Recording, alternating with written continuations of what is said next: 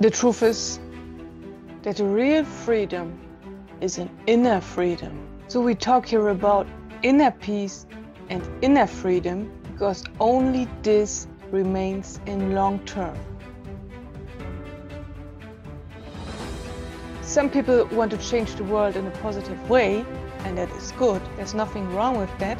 But the problem is they entangle in fighting. They fight for freedom, they fight for their rights, and it's good that the mankind developed to this point now that in most places on this world there is freedom on the outside, on the surface, in the states, in the countries. Slavery is almost abolished worldwide, but we forget the inner slavery.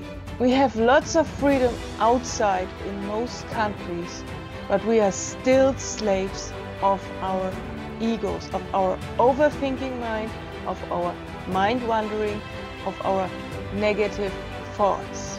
And this is the problem.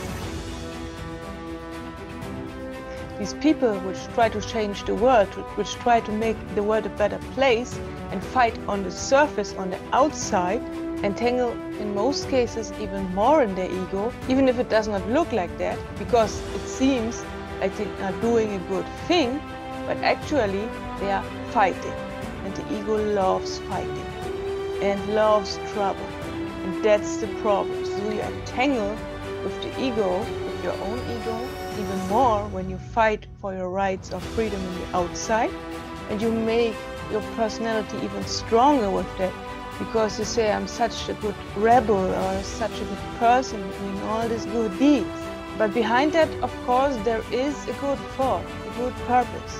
Plato also generalized that all strivings from the people have basically the target to have a better life, to have a good life, to have fortune. Generally, in ancient times, they figured out that bliss, happiness, is the main target. But if humans still fight on the outside, they run away from their self, they run away from their own development. They want to influence and change others because they have certain attitudes how things have to be and how others have to be and to change.